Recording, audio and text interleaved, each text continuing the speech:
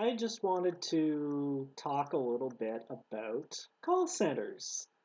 I think they're bullshit. If you're a giant publicly traded telecommunications omnicore and you can't set up a contact center of people who wear your badge, participate in your corporate health plan and your company parties and have the status of an employee of your company, I think that's bullshit. There's no reason why you can't do that. And the reason why you wouldn't is to save a few bucks. So, you can find, I'm not going to say suckers, but desperate people in other places, desperate people and suckers, to work for minimum wage or slightly more in some outport boondock place. Maybe you'll even get provincial funding to keep butts in seats. You'll, help ensure a churn of what, I'm sorry to actual gypsies, but what I heard is call center gypsies.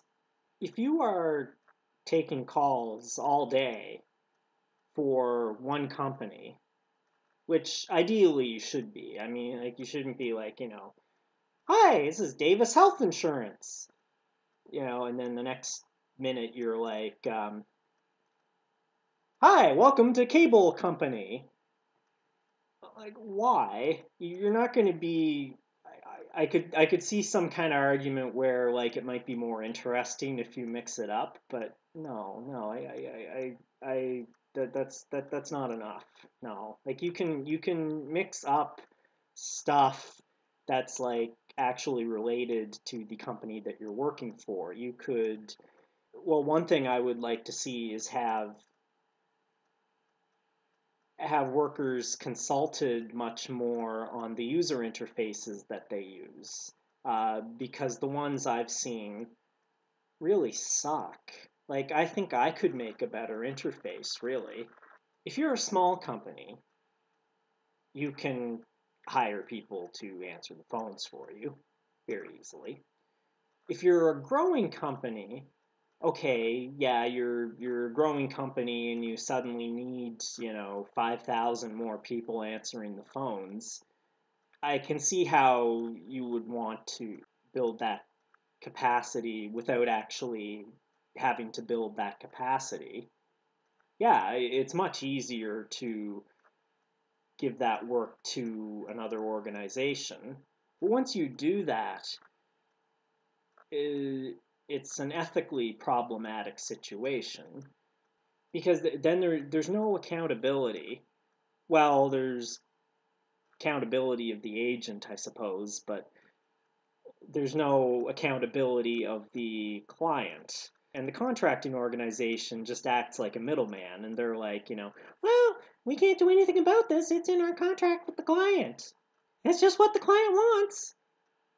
But, you didn't get to negotiate with the client. Like, if you were an actual employee of that company, then, you would have some kind of access. You would be able to speak to, managers and mucky mucks and whoever's there, and maybe they would, laugh at you, but at least you had that access. Maybe they'd show you the door, but at least you could say something. But when you're working for one of these middleman organizations, they're basically they're taking a cut of what it costs to keep you there, and that goes on and on and on. That doesn't, you don't graduate from being part of this middle organization into actual positions with the actual company. There's no upward mobility. It's more like sideways mobility between different clients. There is some upward mobility within the call center system. It's like graduating from an ordinary slave to a supervisor of slaves. Or even worse, you get to rat out on other slaves. They call that quality. You might actually get paid less in quality than actually being the front end rep. I think I would actually rather be the front end rep. You're not there to ruin people's day. You're not there to be the police. And you would also have the opportunity to like hear from people who wanted to talk to you, and you may also get, I don't know, sales commissions or something. You could make more money being a rep than being in quality. Or you become a supervisor, and there are some good supervisors. I had a good supervisor once, and she was young and idealistic, and I don't know, she's probably grumpy now. I don't know. It's probably oh, there was this one place where like uh, heaven help you if you were working and it wasn't your regular supervisor, because then if a customer wanted to like give you extra congratulations, extra kudos for, you know, having done such a bang up job, like, hey, could I speak to your supervisor? Well, it's the supervisor's job to write it up and give you the official recognition. If you're doing extra hours and you're not on their team, they're like, fuck you. Like, I was like waiting for weeks and weeks and weeks for a kudos write up from this one deadbeat, and I I don't think he'd ever get to it. I was always like, naive and hopeful, and like, when you get, when is he going to write up my kudos so I can put it on my cubicle wall? And once in a while, the client would come in, and it would be like a visit from Santa Claus, and they'd, oh my gosh, they're here, and they would change the dress code that day, so it would be like, well, we're usually casual, but today we're business casual, so you got to come in your nice slacks and no sneakers today. We're gonna be something we're not, because God is here, God is watching you. It's so ugly. It's so Today, this very day that I'm recording this, I was offered a technical support job where I could work from home. Well, sounds great, right? Except the thing is that you bring all of the evils of the call center into the home. It's not like you just have to worry about getting the job done. You have to send them photographs to prove that you have a noise-free and distraction-free work area, and your computer can't be running the latest version of Windows, and your Internet Explorer can't be too recent because their software sucks. They have this job for tech-savvy people, yet they punish them for being up to date. So I was willing to play along with this. I thought, okay, I'll fire up a Windows 7 virtual machine, and I only need to have it for a few weeks, because they're going to send they're going to send a computer with everything but the monitor that they want me to use in production, taking calls on regular shifts. So I'm like, I can do this, but they want you to demonstrate that it's a genuine licensed copy of Windows 7. Like, what if I don't have a genuine licensed copy of Windows 7? That could cost hundreds of dollars. If if you bought your computer recently and you upgraded it to Windows 8.1, what the fuck am I supposed to do? Like, do you want me to reformat my machine, roll it back to Windows 8 so I can get a minimum wage job? And you're gonna send me a thing to do your job on anyway. So why don't you just fix your software before, and don't make it my problem. It's your problem. If your software does not work with the latest Internet Explorer and the latest Windows, I got news for you.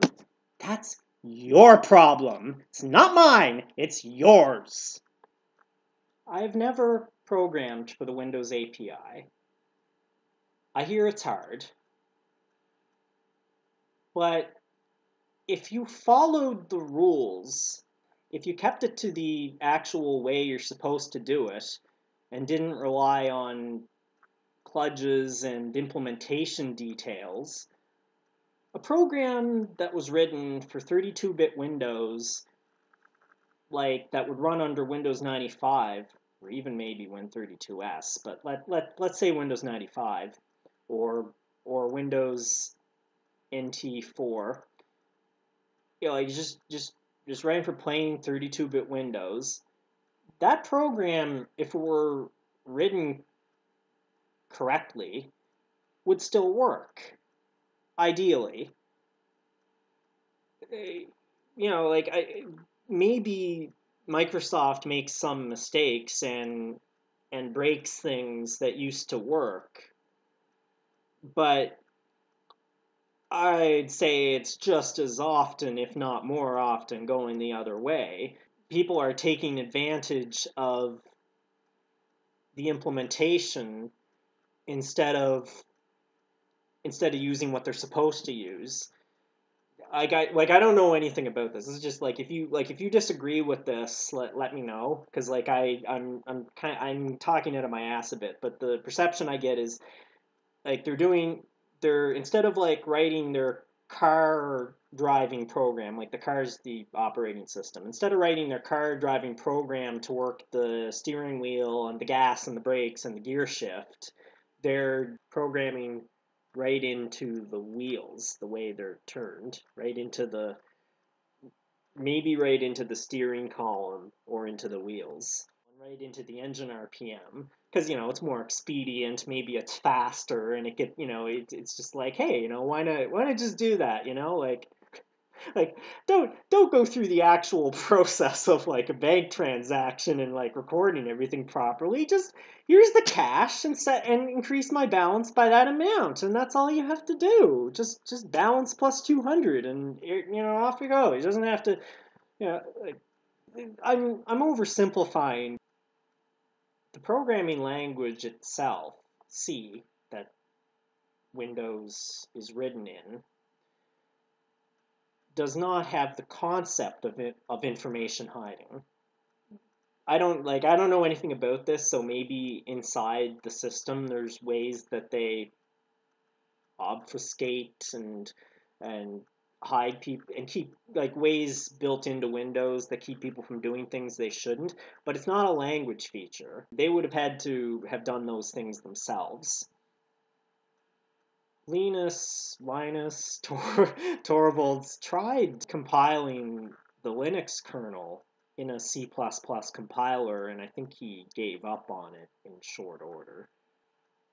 Microsoft themselves wrote an experimental operating system in managed code. So this means you get all the memory management, information hiding, and all the fancy features of managed code. Well, C++ isn't managed code, but has information hiding. Anyway, Microsoft called it Singularity. As far as I know, it's not exactly a speed demon. The closer you write to the hardware, the faster it is. The unfortunate part is the closer you write to the hardware, the more quickly your program is going to become obsolete, because somebody's going to come out with new hardware and, well, you're screwed. You have to start over. Anyway, this very day, I was offered that job, and you have to actually equip your own home office. You need to have an analog telephone line and have a base phone and then have a headset. So you'll end up, not a cordless phone with a headset, because the battery will run out before your shift is over. You basically have to make a little call center in your house. So I went onto this website and it was like $280 or something for a kit that had a very nice two earpiece headset with a noise canceling in and out, like noise canceling on the inside and noise canceling on the outside. And there was a little box that was an amplifier, and it had separate in and out volume controls and a mute button for going out. That's so you can bitch and complain and scream. You get that, and you get the phone, and you get the headset. And after I bought it, and my head was still all twisted around in how I'm like rearranging my life to do this job, I just realized my freedom's not worth it. My sanity, it's not worth it. Like, I'd be working for, I don't know, 6 months, a year before I can save enough money to do something else. I'd rather just try to do something right now with almost no money than just be bedraggled with them. And also, I really did not like their authoritarianism, their way to get rights that they neither need nor deserve. One of the forms that I had to agree to, this is good. They set up a 90-minute meeting, and it was called onboarding. Oh, it's like waterboarding. You've been offered the job, but now you have to go through this 2-week onboarding process, or otherwise the employment offer may be rescinded. Like, instead of just like, well, we think you're pretty good. Yeah, well, okay, we're gonna send you this.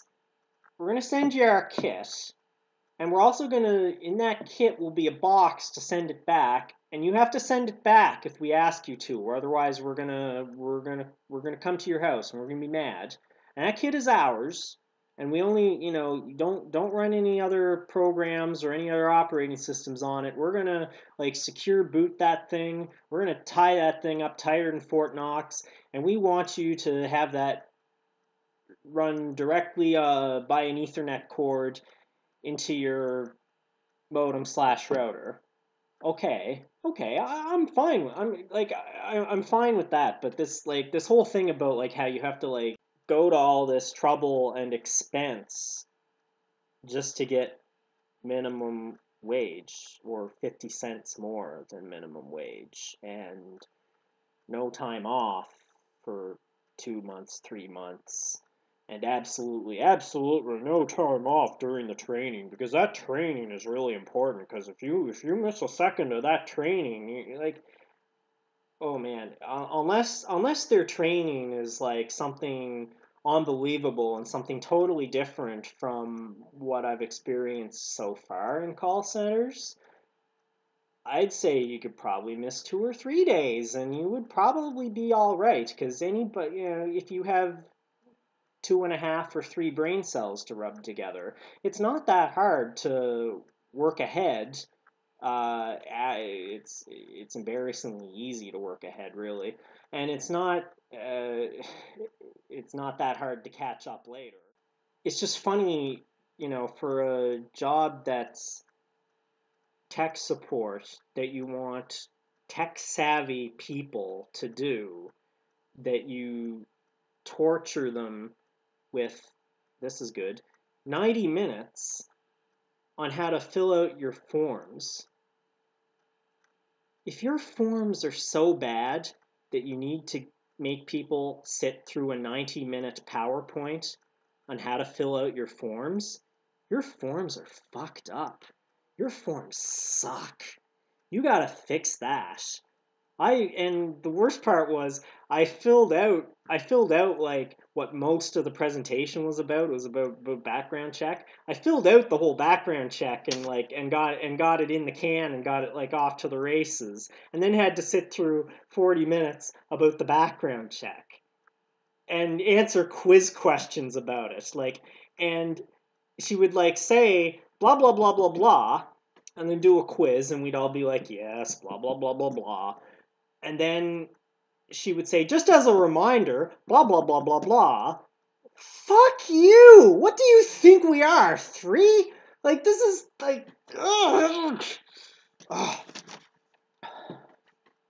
Anyway, so I was livid. I'm like, why are you treating us like imbeciles? Like, I don't want to work for you. You're gonna treat us like this? So I'm enduring this lecture on how to fill out a form, and then the parts that are really important, she doesn't give you any time to do.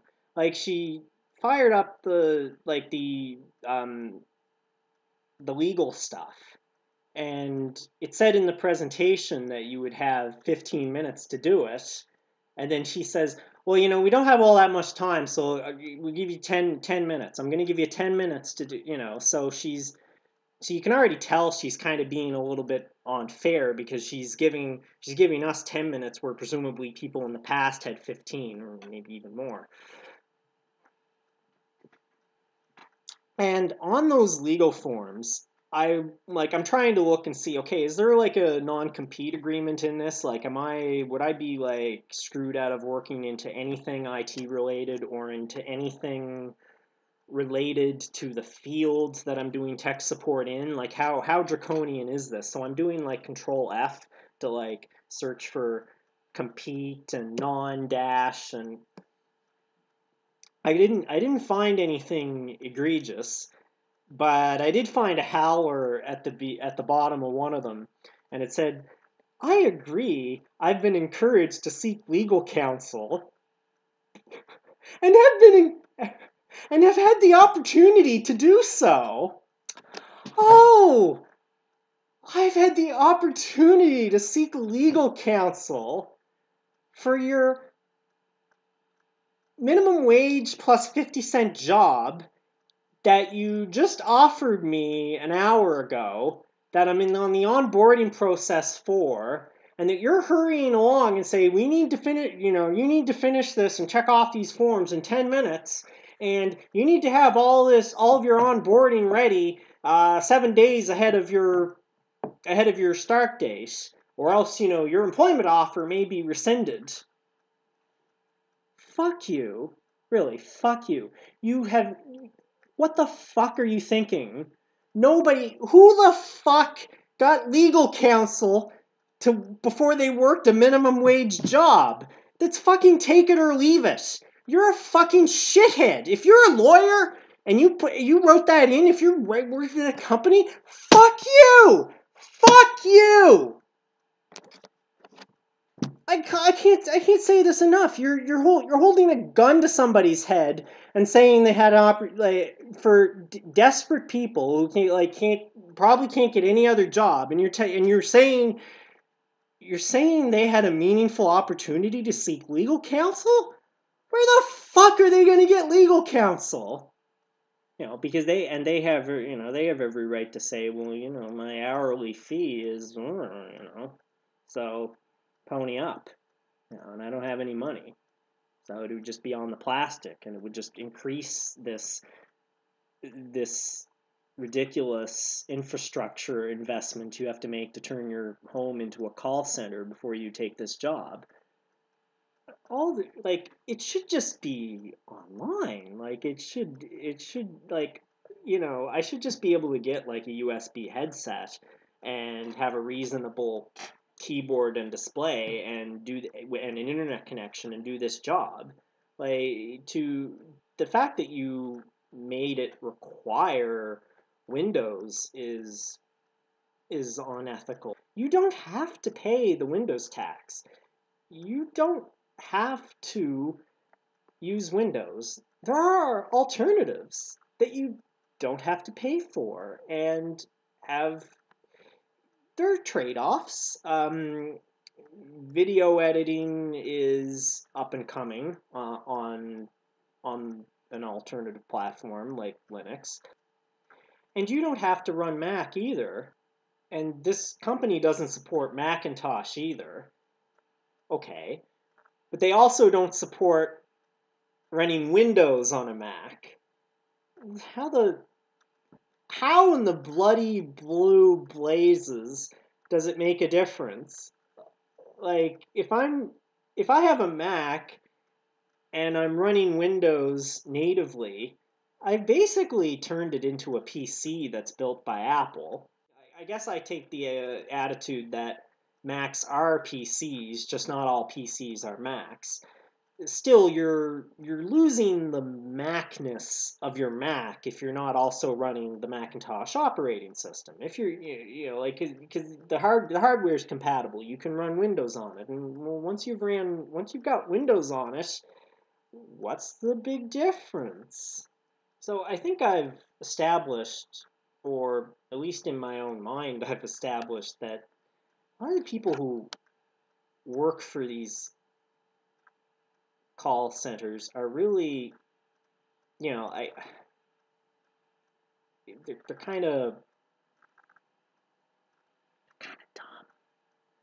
Like I know that's a dirty word, like I mean it's not like the S word or the I word. It means to be not able to speak, and there are people with physiological conditions that prevent them from speaking, or they were able to speak and can no longer speak. Maybe they had throat cancer or something, and maybe the device that they use to speak doesn't work. Maybe that's an inappropriate word, but you know what I mean. I mean these are low information people, through no fault of their own. But let me give you an example. They kept like barking up how it was Mountain Standard Time, but this is May. They are in a state that has daylight savings that switches to daylight savings time. So they are on Mountain Daylight Time, and so most of North America is on daylight time. But they're all like PST, MST, CST, um, EST, and then for Atlantic they say ATL. Maybe they changed that to ATL after maybe it used to say AST, because I wrote to them and I'm like, you shouldn't be saying standard time, because we're on daylight time now. You should just say, if you don't want to just say it's mountain time, and we'll figure it out. But you're kind of being what they call hypercorrect. You're trying to be so correct and so precise that you end up making a mistake because you don't know enough to be that precise. Yeah. So just say mountain time. If you don't know what it means, don't try to say it. I sent them an email about this, and they replied, "Yes, it is mountain time," and they didn't acknowledge the point I was trying to make. Anyway, Raymond Chen writes an interesting blog post about this, and how your people are just trying to say ST during daylight time just to sound all official and smart and formal. Anyway, well, I guess we should have sympathy. They just want love and consideration. Well, why don't we try a little harder not to be pompous asses? Like, is it really a necessary part of the human condition that we have to be stuck up formal? Anyway, another question for another time, I guess. And I'll give you another example. At another place where I did actually work, it was doing cell phone customer service. And at the time, I knew of two major cellular technologies. There was CDMA, Code Division Multiple Access, and then there was GSM, Global System for Mobile Communications.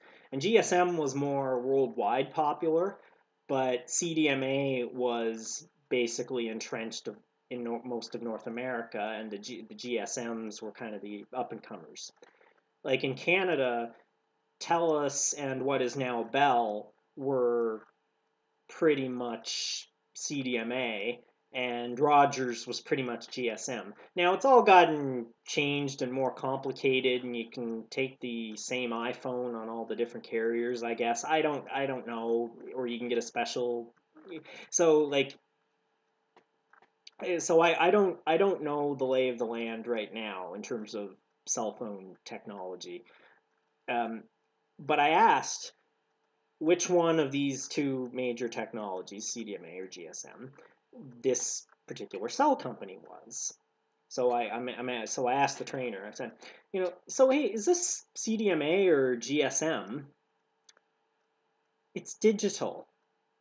Oh, okay. Well, I know it's digital. Like I get digital services with my telephone over what's basically CDMA. But I guess I was kind of asking, what's the basic flavor of this ice cream? Where do we start from? And it's digital.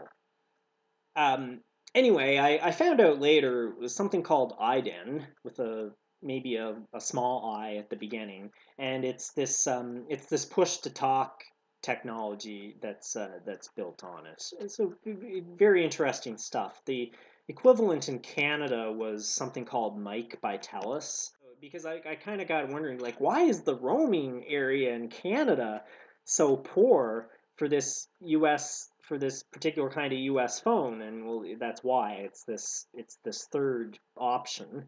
And the trainer did not know what it was. She just said, well, it's 100% digital.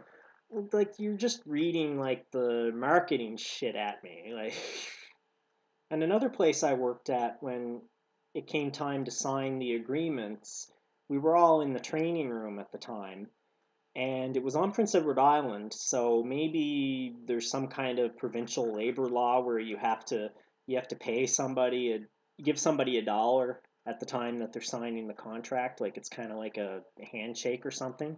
He didn't have the dollars with him, but that was kind of disappointing. Like, it would have been like, what if I really liked that job? What if that job was like changed and defined my whole life? I would like to have that dollar as a keepsake, from when this is the dollar that they gave me to signify my covenant with Big Call Center Inc. So it was basically just a meat space version of this online thing, except, well, I guess worse, because with this job, I didn't feel any pressure to hang on. Like, I just realized, this isn't going to work. So I just wrote a little message and say, look, I'm not going to accept this job. But at that job, I felt under way more pressure. Like, I wanted to quit after the first night I was on the phone, and I couldn't bring myself to do it. And I tried so hard. I was Let me my finger up here. I was sideways. I was up to the camera. Okay, okay. I was like that close. And then I was like, no, me man, me stick with it. I'll stick with it. I'll do this. And oh my God, I shouldn't have. I really like, I needed money to go to school in the fall, but I should, I maybe should have bit the bullet and taken out a loan or worked part time.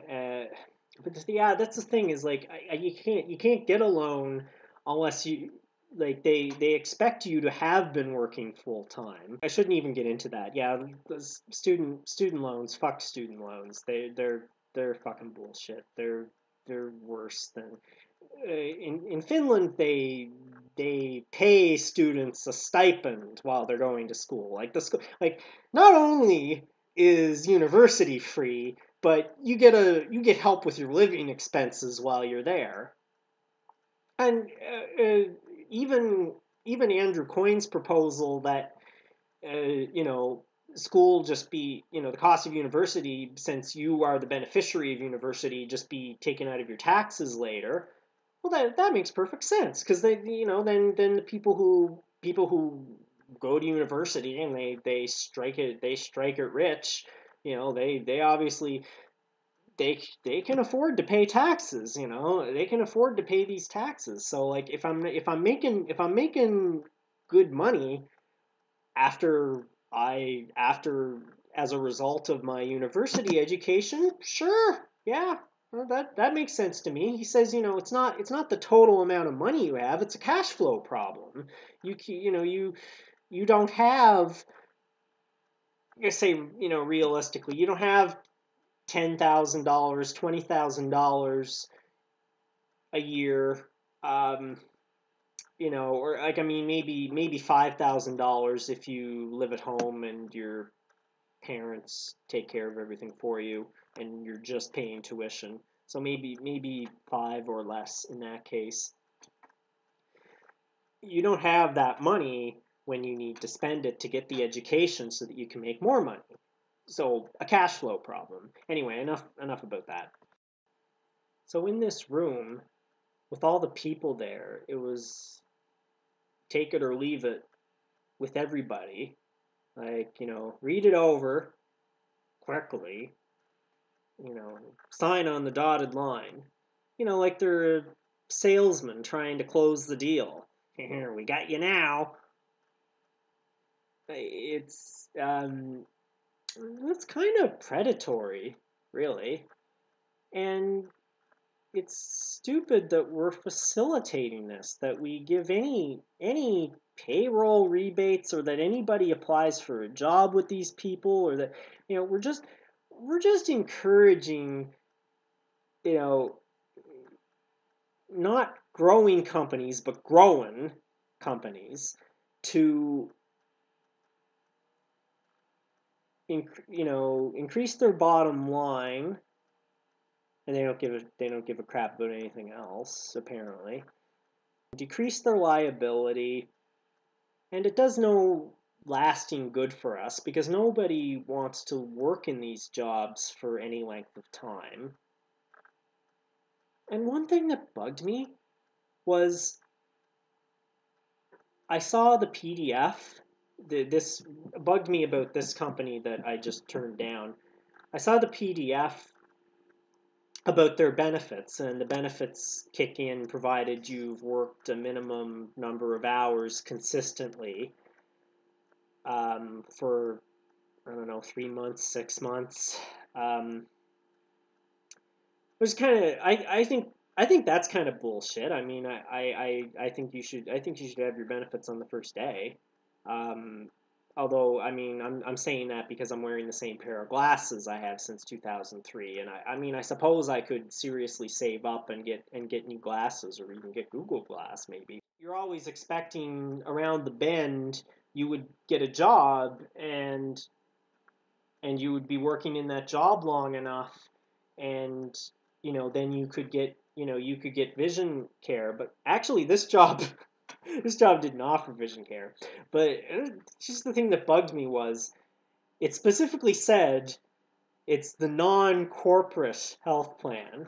So there's two different health plans. So the people who work in the big head office get one health plan, and the peons on the phones get another.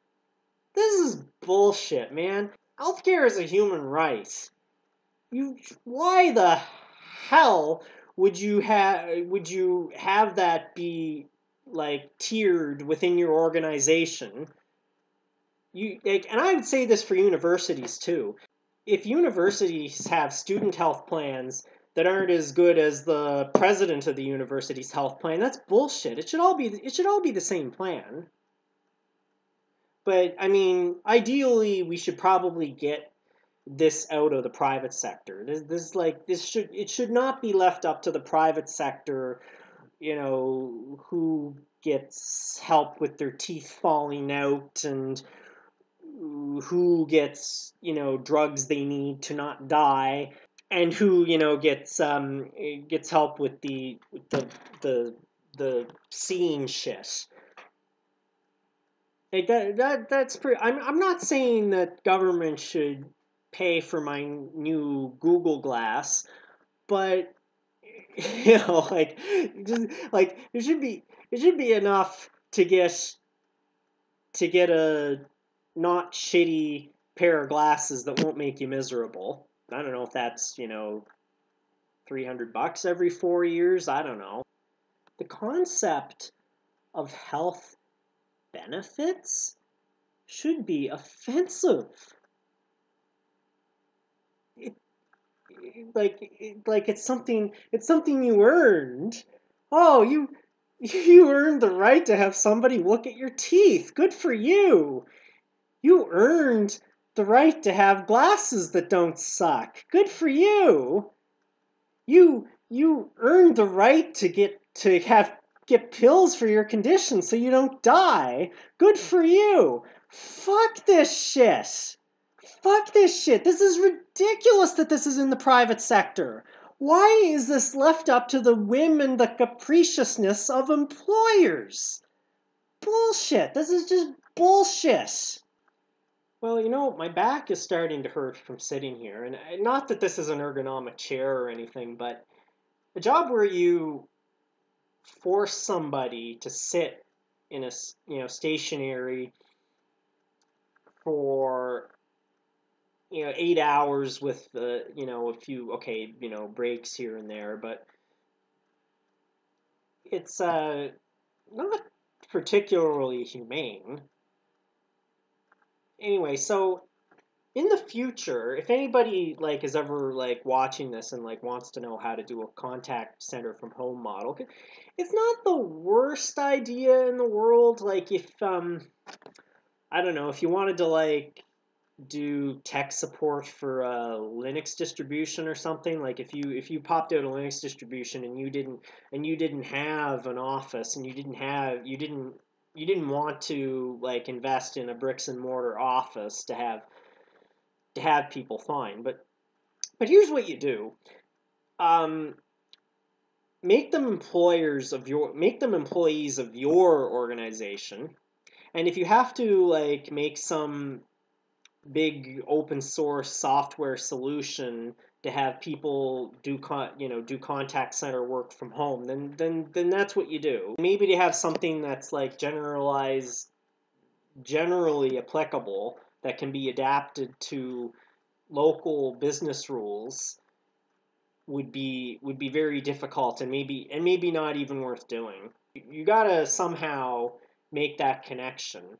Hire some people to build the software for you, but you run it yourself. You take the keys, you find the people that you want for your corporate culture, you recruit, you let those people work for you and be accountable to you, and wear your badge and come to your parties and give them business cards. Yes, give them business cards. Give them business cards with your company on it, and it'll say, representative, and give them something to be proud of. And if it's a call center, have a voice audition by telephone or by webcam or by Skype. Test somebody's technical ability from something like whatever today's equivalent of ICQ is, when you're in a chat and you could actually see people type the letters out. If you wanted to test if somebody could code for you, you could just or type something. You could just give them the problem or give them the thing that you want them to type, and they'll do it for you. They can just do it for you right there, and you could be it would only take a second. You would be oh, okay, yeah, that's enough. And for the equipment, send them all the equipment in a big box. If you hate this job and want to quit, call this number, put this stuff back in the box, and we'll send the UPS guy or whatever to come get it. Yeah, I mean, you're kind of trusting people this way. Maybe you want to screen for I suppose people who have been convicted of credit card fraud before you um, give them access to people's credit card information in the context of doing your business for you. Have people working there for your company that you put through all the screening and stuff you like, but they will work for your company and they will have some loyalty to you, and they not just their next paycheck, which they are getting less of because you did not hire them yourself. My arguments against call centers aren't perfectly sound. Like I said, there's reasons why if you're growing rapidly, you might need to use them, but they're not much better than a necessary evil. And I don't think we should be going out of our way to give necessary evils the oxygen they need to thrive. I am all for starving them out, especially now how so much stuff is just self-serve and mechanized anyway. And the fact that we need these great big honking exploitative infrastructures for the sake of money is letting the money tail wag the dog. Money should be at our service. It shouldn't be our master. Anyway, thank you for watching. If you've watched all of this, I thank you. No. Wait, no, you know what? I'm not going to thank you for watching. If you like this, you're going to watch it. If you don't like it, you won't. You're watching it is not like some kind of like favor you're doing for me. Please watch, please subscribe to my video. Fuck that shit, man. Like, like yeah, I'll put out in a like a tweet or a blog post that I did something new, but I'm not gonna go around the block begging people to watch. And the worst part is, oh, like a low battery. The worst part is people putting like boxes. Subscribe now. Subscribe to this channel for more videos like this. Get more videos. Subscribe. And I'm like, why would I want to subscribe to this channel that keeps putting all these annoying messages in my face about subscribing to it? And also, I use YouTube pretty frequently. I know how the subscribe button works. You don't need to tell me to click subscribe. If I like you, no, if I like what you're doing and get something out of it, I will subscribe. If I don't, I won't. It's not a charity issue.